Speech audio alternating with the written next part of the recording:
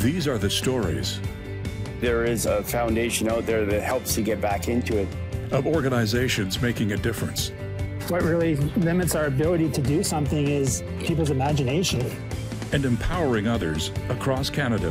When I get into that sledge, I'm free, man. I'm playing hockey. It's a great organization and it's worth supporting. In our community.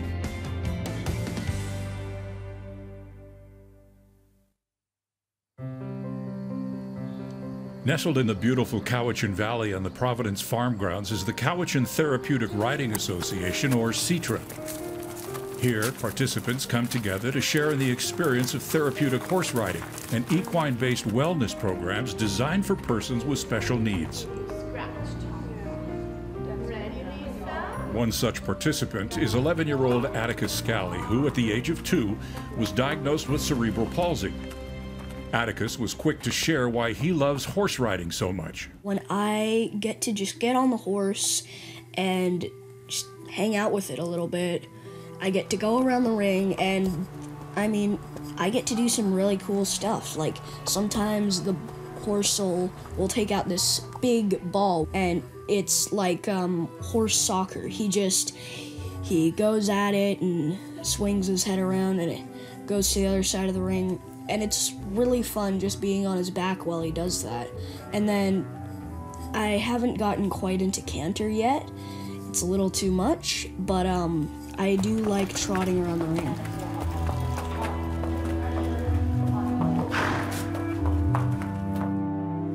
Atticus, it's time to get ready to go riding. Can you come and get changed? At their home in the Cowichan Valley, Atticus and his mother, Kate, prepared to leave for their regular visit to Providence Farms. The way Atticus runs upstairs, it's hard to imagine that at one time he was unable to walk at all. But Kate says it's been a long road to get where he is today. Atticus's diagnosis was spastic diplegic cerebral palsy. Until he was 3, he couldn't walk. He had such severe spasticity in his legs that he couldn't get his heels on the ground. And we had to have a surgery so that he could walk at all. In Halifax, our neighbors had a child with a disability who had ridden competitively for many years, and she encouraged us to find a horse therapy program. And so when we moved back to Vancouver, Atticus had several years there where he was doing hippotherapy, and it was super helpful for him. So hippotherapy is physiotherapy on a horse. So a physiotherapist leads the therapy, but instead of using a bed or the tools in a gym, the horse is the equipment that the patient is working with. Improvise, adapt, overcome, right? That's it. You know what happens when the hand comes too low for you to bend down. Atticus says the therapy has had a huge impact on his life. Improved my life a lot with, I've been able to stand up straighter, I've been able to get a more brisk walk. It gives me a lot more confidence with being around animals like horses and anything of that variety. When Atticus first started riding, the horses were very big. He was very small, and there was a lot of confidence building for him in figuring out that these big animals were at his service, so to speak. He never got to use a proper saddle. He was always on a pad because the horse movement was so integral to his own movement that he needed to be as close as possible to the horse's body. And then when he got older and he's moved to Sutra, his confidence is such now that he is an independent rider, and he gets to use a proper saddle, and he's got his feet in stirrups, and he's handling the horse, and just him and his coach, where he used to have 2 sidewalkers and a leader in order to be able to ride. Mom, I'm ready.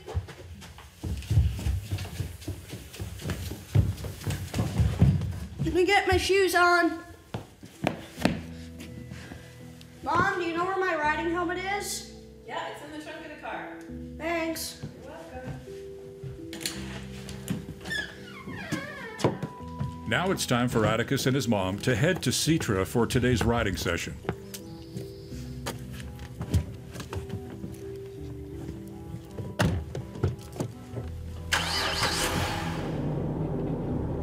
Tide's really low, Atticus. Look at all the land out there. Oh, wow. That is a big open area.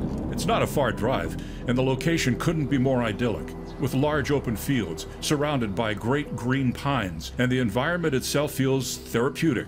Standing out on the grounds, Jesse Fraser, the executive director of Citra, shared with us how the association came to exist in the Cowichan Valley. So the facility itself is located on Providence Farm, and which was owned by the Sisters of St. Anne back since, I think, 1865. And since the 60s, it's been created as a therapeutic community for just any individuals that face any kind of challenges whatsoever. So it's a safe, inclusive environment for individuals to participate in. Many of the structures here on the farm are very old, or heritage buildings. And we're at the base of Mount Zuhalim. And it's a very wild area. It's tons of forest, and it's absolutely a beautiful, peaceful location. Very therapeutic as far as the entire environment here. The property has outdoor riding trails, an indoor arena, and of course the stables, where there are horses of all shapes and sizes. Hey, Loki. This is the barn where our horses are housed, and behind me is one of our therapy horses, Loki. We have 15 horses on site at this time in our programs, and most of them are older, I should say. Most of them are kind of geriatric, and we need horses that have been there and done it all. Because they are flight animals, we need horses that have been exposed to so much and aren't fazed by anything, sounds or movement or color. So we feel that they're worth their weight in gold. Other people may not find them very valuable because of their age, and some of them might be arthritic or have some health issues. Because of their age, some of Citra's horses require extra care, like the regular washing of hooves to keep disease at bay. For us, they are perfect creatures for what we do. And this is Loki here. He is a Norwegian fjord. This is a very popular breed for therapeutic riding. They are very, very strong, and they are kind of built like a draft horse, like a horse that pulls carriages and whatnot, except that they're much smaller, so they're closer to the ground. So Loki has his tack on, and the tack is the equipment, so that would be the saddle and the bridle and whatnot. That's because he's just been prepared for his next lesson, his riding lesson, so he will be in their arena very soon. Norwegian fjords are known for their very calm and quiet temperament. They truly are the heart of this program. See you later, Loki. I'm just going to close the door for safety reasons. We just want the doors closed when no one is in attendance. Hi, Frosty. Hi, Grady. So Grady is our largest horse on site. In fact, he is the largest horse on Vancouver Island. In fact, he may be the largest horse in the province. He is 19 hands. And what that means is the traditional or old-fashioned way of measuring a horse is when you place your hands one on top of the other, starting from the ground, from the horse's foot, then that gives you an idea of just how big this horse is. So we call him our gentle giant. He is probably one of the friendliest and kindest horses I have ever met. He's very popular here. See you later, Grady. I'm just going to close your door.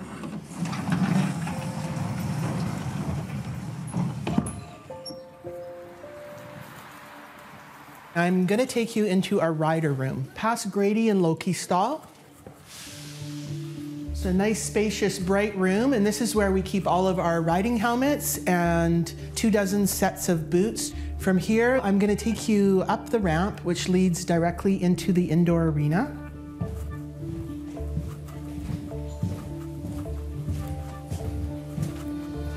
There may be horses on the other side, so I'm just going to open the door really slowly. And now we're just going to go directly into the mounting area. Our mounting area is specific to therapeutic riding facilities. All our horses have to be specially trained because we do very unusual mounts and dismounts. Everything is accessible so that we can take wheelchairs up here. There's different levels of blocks as well, so that for the tiny little kids that need to be higher up to be able to mount the horses, then we provide whatever level of mounting block that they need. And for children and adults who are not able to weight bear at all, we do have an electric hoist And it's a transfer unit similar to what people in wheelchairs would use to get in and out of a tub or in and out of a bed. And all our horses, or several of our horses, are trained, specially trained, to handle having a person floating over their backs and gently being put down on the horse's back with the use of an electric hoist. Without an electric hoist, there are many people that would not be able to ride because it would be just too difficult transferring them by hand onto a living animal like that. Climbing the mounting blocks has become a regular routine for 12-year-old Brandon Edwards, who is another longtime participant of CITRA. His friend Francis says the team at CITRA has been instrumental in helping with his physical disabilities. Well, medically, it's brought Brendan a lot stronger with some of the parts of his body that don't operate as well as they could for his age. And they've really straightened his back and helped his arms and legs become stronger. And he loves it. He loves all the people down here. They've been fantastic for him. Good job. Now this way. One of the things that Brendan likes to do is to do a little walk outside. Excellent. Walking up the hill. Yeah, we're going all the way back into the arena. Well, the motivation behind the program is just to help anyone with facing challenges, but those with physical disabilities. There are so many physical benefits. The horse's pelvis moves in a very similar manner to that of the human pelvis. So a horse is essential in this part of an individual's therapy. I've met kids also that I know of one who was diagnosed with spina bifida, who was told she would never walk. And long story short, not only can she walk, but she can run now. So I've seen just literally miracles happen. Our community will return after the break.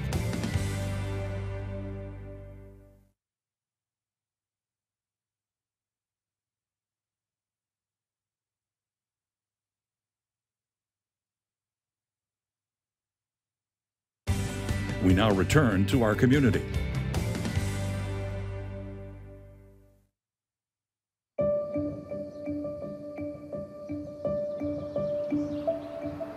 As Atticus Scally arrives at the Cowichan Therapeutic Riding Association, it's clear that he can hardly wait to get out of the car. His mother Kate says this is a regular procedure. So Atticus rides twice a week, and he picks to change in the car because then he's ready to go when he hits the ground. He doesn't want to have to get there and then go change his clothes into riding clothes because he wants to go and hang out with the horses. Probably spends 30 to 40 minutes socializing before we even get to his lesson. With all the horses in the stable properly greeted, Atticus makes his way upstairs to meet with his coach, Lisa Pink. How you doing? Good. You made it here, no problem. My name is Lisa Pink, and I'm the head instructor at the Cowichan Therapeutic Riding Association. And behind me is where we do a lot of our work in the indoor arena, and there's activity happening right now and a lesson going on. So you'll hear the horses walking around, sneeze, you'll hear some people, and the birds are active as well. My role as an instructor here is to make sure to pick the right type of horse for the program. Out of every 10 horses I look at, usually only one will work because they need to be very special. My other job is to mentor new and upcoming instructors, keep them educated. Brendan's going to bring his right leg over the front of the horse, and he's going to balance. Give them riding lessons so that they can understand the different equipment and learn how it feels, and trying to always encourage them to practice what they're preaching. The reward that I get from being at the therapy program is seeing all the happy faces, working with the horses, and you don't give up. Nobody gives up. You keep going, and then when that progression happens, it's fabulous. I think that's the reward. Stepping up, getting the horse nice and close to the mounting block. For Atticus, the relationship he has with his coach is very important. My old instructor from the mainland that I used to have was all about the task at hand. There's no time for anything else. You need to train. But with Lisa, I get to hang out with her a little bit more. That relationship between his coach Lisa and Atticus has been really interesting to watch, watching her get to know him and to understand what he needs. She's a friend to him. Good for you, Atticus. He will talk to her and she'll listen and he'll tell her things that he wouldn't talk to anyone else about because they spend this intimate time together, just the three of them, Lisa and Atticus and the horse. Make sure your hands are in front, that you have control. Your reins don't get too long. He depends on her, and she's learned, she used to give him a bye when he would come in, oh, I've had a bad day, blah, blah, blah. She'd be like, okay, well, maybe today we'll just groom the horse. She's figured out that she needs to push him, and that's awesome. Like, she encourages him and gives him challenges, and he always rises to it. Ready to rip, snort, and go? Do you want to see what the obstacle course is? It's pretty similar. I just go let him look at it. He's gonna look out the window. A little bit different. Yep, the maze is a little different. I simplified it a bit so that Brendan can do it too after you. Obstacle courses at Citra are customized to the rider using a variety of platforms, cones, and props. We're gonna go get his pony.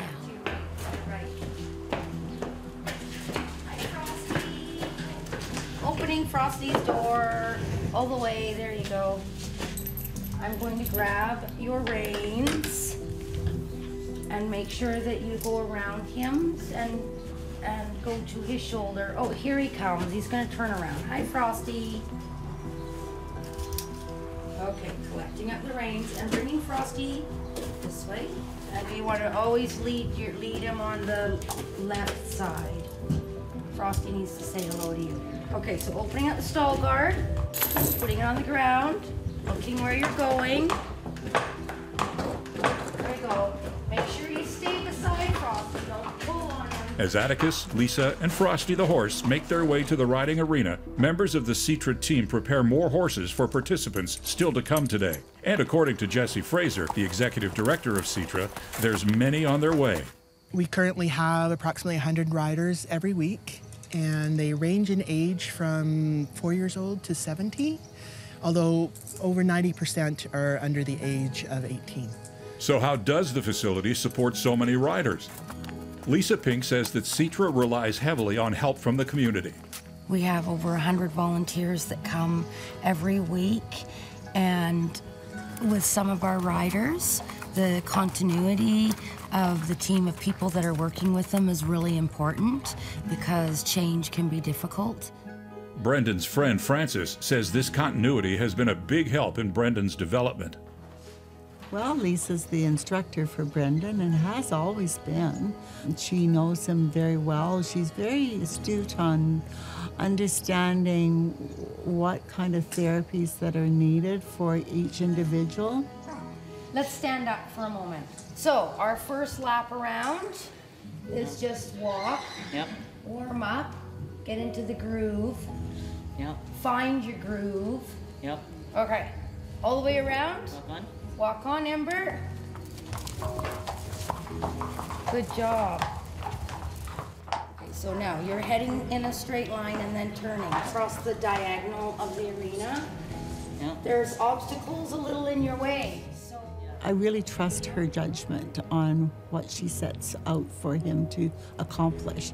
Brendan and Francis even sing Citra's praises when recalling a particularly scary event. When I was riding in the barn a long time ago, I was riding Ember, and my brother and I were riding horses. We were riding, and suddenly there was a helicopter flying so low to the roof, and tin roof, obviously. It flew so low, it spooked my horse, spooked his horse. The Citra staff were excellent. The second they realized that horse was going to bolt, the instructors were on top of the kids, not the horse. They were there to protect the children. And they set it up when they could come back and get on the horse in a private, quiet time to make sure that their confidence was rebuilt back up to being a good rider. So he loves telling the story to everybody. Our community will return after the break.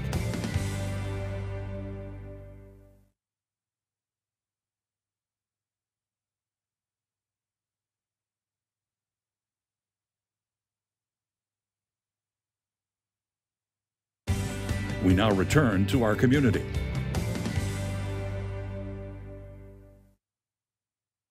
With his horse Frosty properly tacked and his coach Lisa at his side, Atticus Scally is ready to begin today's therapeutic exercise, an obstacle course through the Citra Arena. Stepping up, getting the horse nice and close to the mounting block.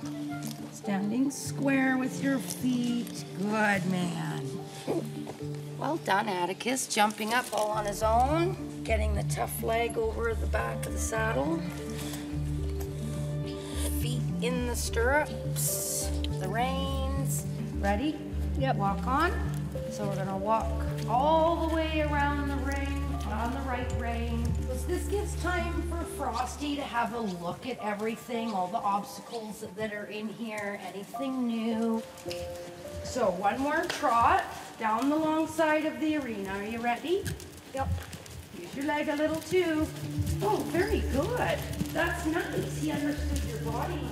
After a couple of warm-up laps around the arena, the obstacle course becomes more challenging. Tasks include weaving between pylons, moving plastic rings from one post to another using a foam sword. Good for you, Atticus. That's a lovely stretch. And even an exercise called the Pony Express, in which Atticus delivers prop letters to an old-fashioned mailbox. Okay, here we go. So, delivering the mail through the poles. Don't fall off the edge, or the billy goat gruffs will get you. So opening the mail, delivering it, closing the lid, putting the flag up, saying that Atticus and Frosty have delivered the mail. You ready now? Yeah. So And at long last, it's time for a little bit of horse soccer. Frosty pushes the ball and scores! Makes a goal. And that's the end of our obstacle course. I've just finished my ride today and I feel great, but I'm really tired. It was very difficult to, with some parts of riding, but it got easier and easier as we went along. And practice makes perfect, right? It may have been a long road to get to where he is today, but with the help of Citra, Atticus is just one of many on a life-changing journey, and his mother Kate says it's a path well worth riding. Watching Atticus learn and take things on beyond what he's being asked to do. He's going over and above now just because he wants to, and that's a great feeling for me to see. We are completely committed to Citra. We will be there as long as Atticus is willing to be. I think that horses will be a constant in his life for the rest of his life. Probably until I've outgrown every horse in the barn, yeah.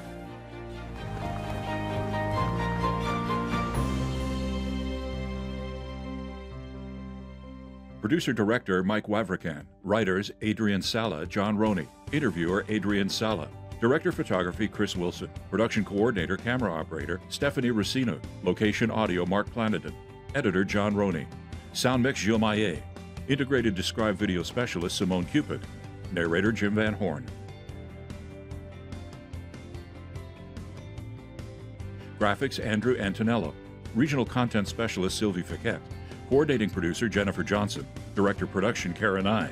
Director Programming Brian Perdue. VP Programming and Production John Melville. President and CEO David Arrington. Copyright 2019 Accessible Media Inc.